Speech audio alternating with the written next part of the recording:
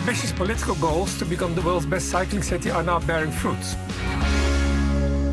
In the city of Copenhagen, I'm in the company of the cycling officer, Henrik Lundorff. So the cycling history of Copenhagen is long, but if we zoom in on the last 20 years, there was a really big push to reinvigorate cycling in the 2000s. The COP 15 that was held in Copenhagen in 2009 was a really big event that made people understand the perspective and the possibility for cycling.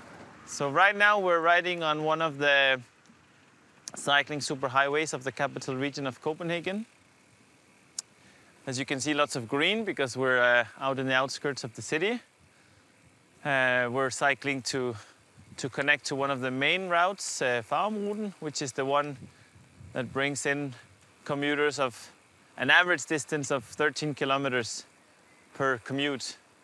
So we believe that these cycling superhighways are actually a good solution for other cities to copy. The last 10-15 years, we've really put an emphasis on the surrounding municipalities who are part of Greater Copenhagen.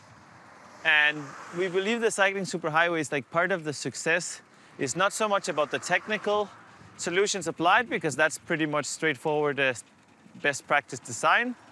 But we believe it's a great case because it shows the potential for regional cooperation.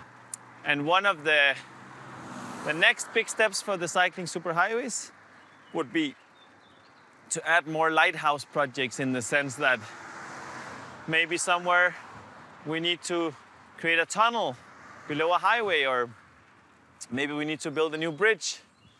And of course, these are expenses that one individual, smaller municipality in Copenhagen cannot pay for.